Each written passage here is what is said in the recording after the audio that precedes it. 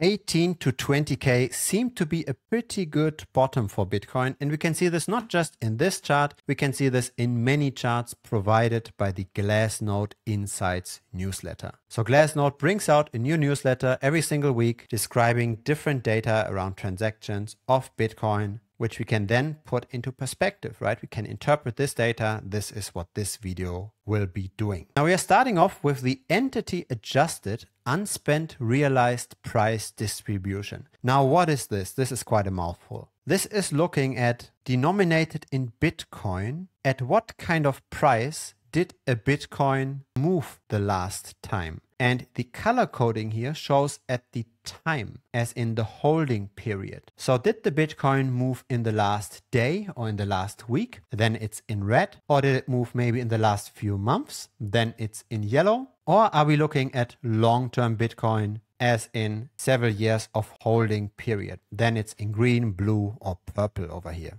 Now what's interesting around this chart is that the recent movements around 18 to 20K have been pretty significant, right? This is quite a wall here. So 20K is really the new reference price for a lot of coins. So is then 30 to 40K, but there's a lot of action happening around 20K. And why does the reference price matter so much? It's because everybody, whenever they buy any asset, looks at the profit and loss relative to their entry price. And so what very often happens is, when we've got a well-established reference price where a lot of coins moved, once we move significantly above or below this, we very often get a crash or a sudden move to the upside, right? So a reference price gets established and a small move to either side gets magnified. This is likely going to happen with the 18 to 20K range as well. If we do fall below 18K, then there doesn't seem to be too much room to stop us from falling to maybe 12K or so. But the same is true the other way around, right? If we go to maybe 24 or 25K,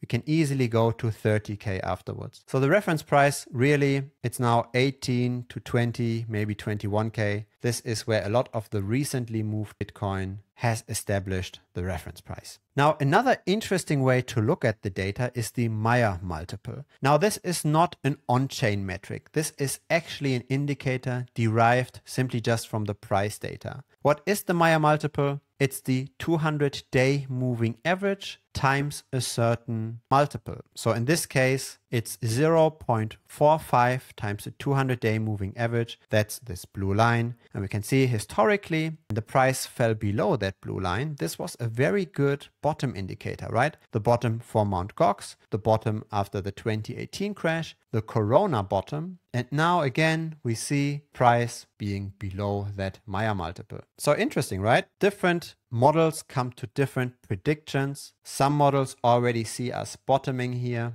We're going to look at the realized price as well, another kind of bottom indicator that's currently flashing green. This Maya multiple also tends to indicate that we've already seen the bottom. Not all models agree, but that's why we look at different kinds of models. Now you need to know on-chain analytics a little bit in order to understand this here. This is the long-term holder spend output profit ratio, okay, monthly and yearly. So this is looking at the long-term holders. It looks at their profitability and it looks at if those long-term holders, they moved their coin. So long-term holders for Glassnode is a wallet that held Bitcoin for at least 155 days. That's their cutoff. If they realize their profit, how are they actually doing? And since this is fluctuating quite a bit, they're using moving averages over that metric. So the more recent data is this 30-day moving average, and the more smoothed out data is the 1 year moving average. We can see the 30-day moving average, it bottomed around here, right? The long-term holders may be at roughly 0.5. So they lost half of their investment during the final capitulation of 2018. We are pretty close to that. Not yet at the exact level, but pretty close. So the long-term holders are realizing losses, the people that held for at least 155 days. The bear market isn't that significant though, compared to 2018 yet, right? 2018 saw us going down by 84%, I believe it was. Currently, we are only at 70%. And nowadays, the long-term holders are also not panicking that quickly anymore. So some people do believe that Bitcoin will eventually recover, meaning there is a bit of a buffer now. It's an interesting metric to try to distill bull markets from bear markets, but I think it's a little bit laggy, right? They've already come down quite a bit in Bitcoin until this was bearish. You've also already come up quite a bit until this turned bullish. So it's not necessarily my favorite metric, but still nevertheless interesting to look at. You can also take moving averages just from the price, right? This was the moving average of the long-term holder profitability. This is the moving average of the price. And we've got 3 different ones over here. One that's being watched quite a lot is the 200-week moving average. I like this moving average also quite a bit because it used to be a pretty good floor for Bitcoin. We can see this over here and look into Bitcoin. This is not a Glassnode chart, but still it shows us the 200-week moving average was a pretty good bottom after the Mt. Gox Silk Road crash. Pretty good bottom after the 2018 crypto winter.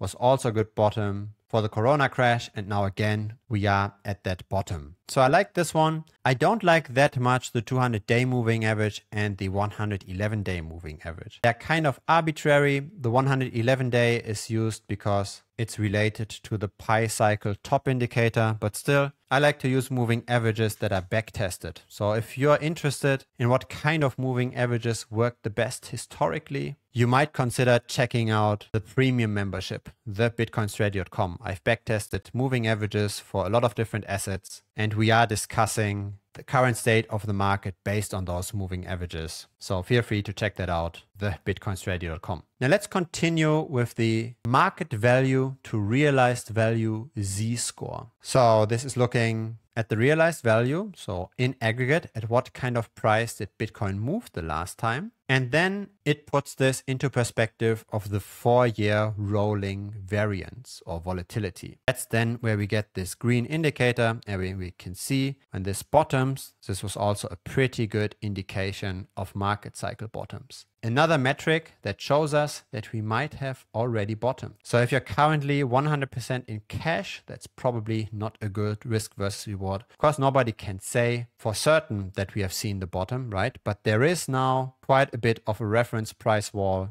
and there are now quite a few models that tend to indicate that we are now historically quite low. And so let's look at that realized price, and let's actually distinguish this between long-term holders and short-term holders. So all of holders is in orange over here, right? The realized price. And this is getting pretty close to the long-term holders, the ones for 155 days. And the price is getting above both of those reference lines. The short-term holders, of course, are continuing to make losses with the recent decline. We want to zoom out here though. So let's just look again at the long-term realized price. And let's see what happened historically. When the Bitcoin price was below the realized price, the long-term holder and aggregate realized price, we did have a pretty good buying opportunity. What's colored here in purple is the time when the aggregate realized price had even been below the long-term realized price. This is what we currently see. So far, we are 17 days in that state. So the bear markets had different kinds of durations, or let's rather say those accumulation zones. When we entered that crossing, it took 2 days until we saw the bottom. When we entered that state after the Mt. Gox crash, it was